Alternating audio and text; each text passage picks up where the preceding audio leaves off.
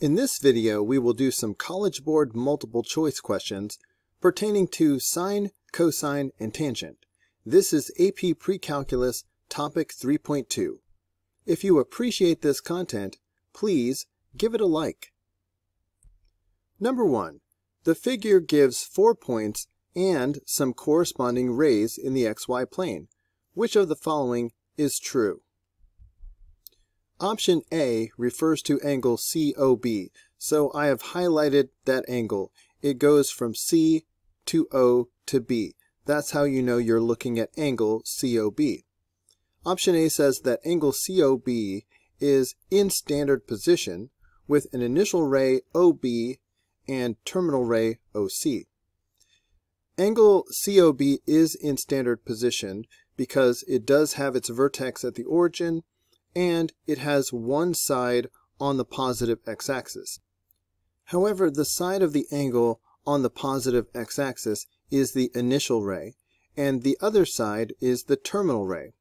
So, option A is backwards. It says the initial ray is OB, but the initial ray is OC, and the terminal ray is OB. That's why the answer is B. Angle COB is in standard position with initial ray OC and terminal ray OB. Number 2.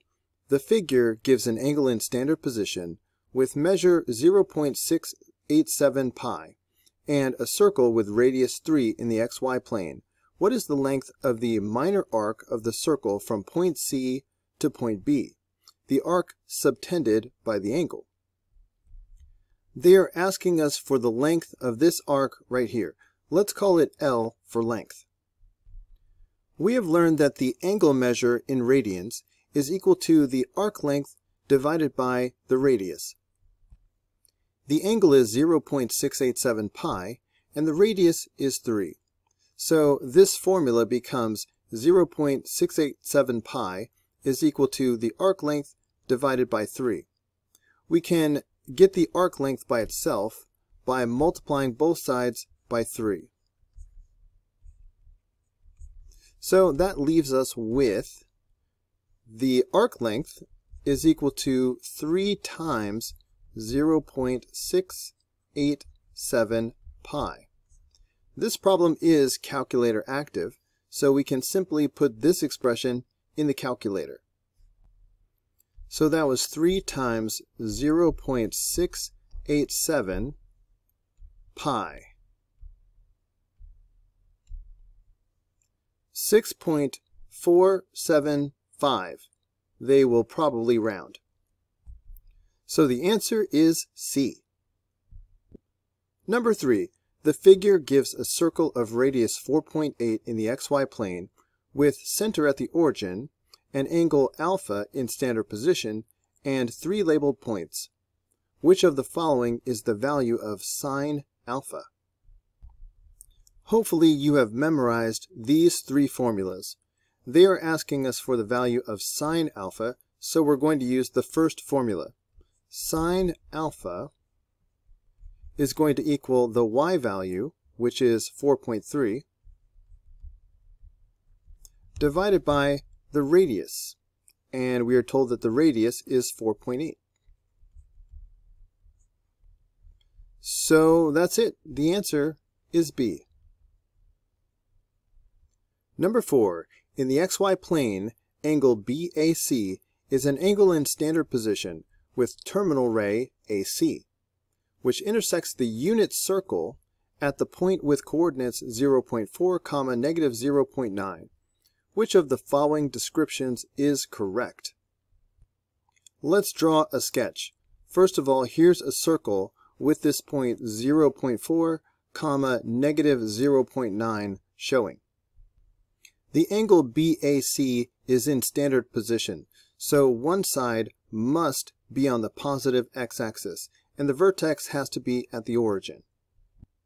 We are also told that the terminal ray AC intersects the unit circle at this point.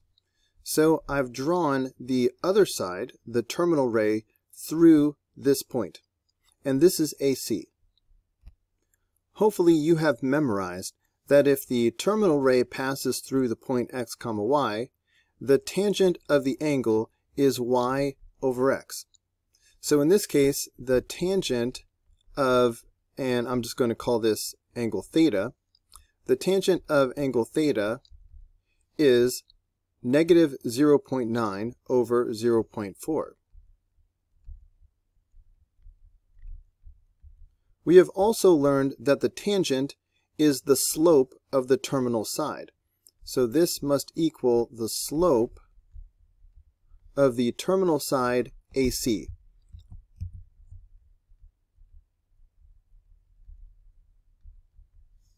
So, which one of these options matches what we just said?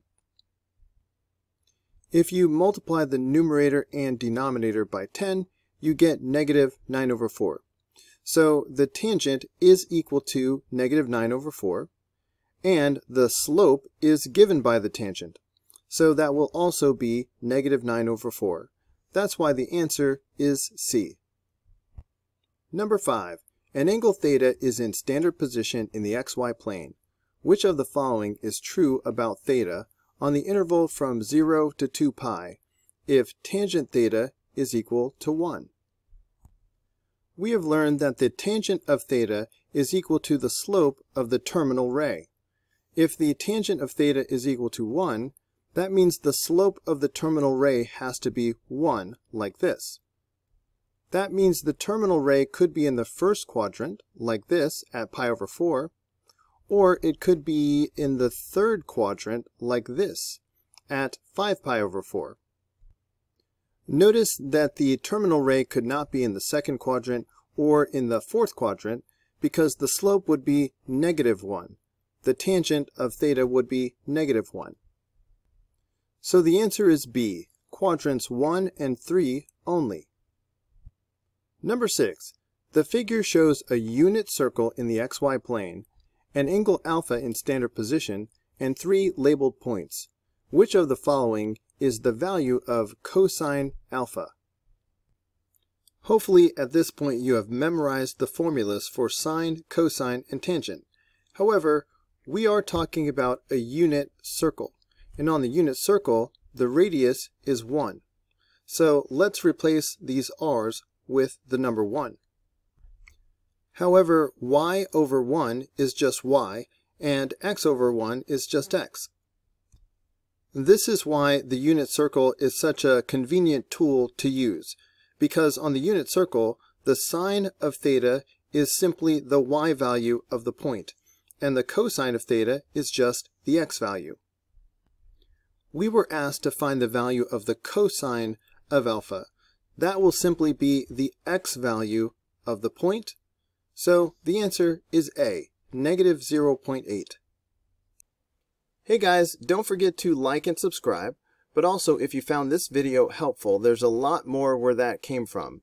You can click the upper link, which will take you to the whole unit playlist, or you can click the lower link, which will take you to the next video in the playlist. See you there.